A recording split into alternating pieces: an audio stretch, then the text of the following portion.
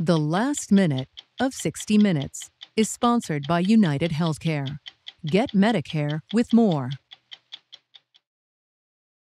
One surprising thing we learned this past week about President Macron is how troubled he is by how intolerance, hate speech, and cancel culture are amplified on social media on both sides of the Atlantic.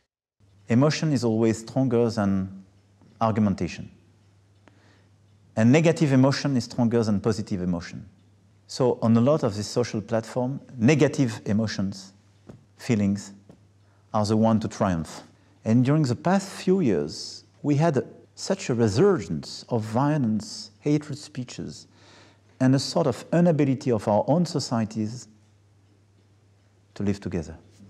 And this is why we need a new process of civilization for our social networks, and we have to restore precisely what a democratic and respectful conversation means. Exchanging opinions and ideas, sometimes to agree, sometimes to disagree. I'm Bill Whitaker. We'll be back next week with another edition of 60 Minutes.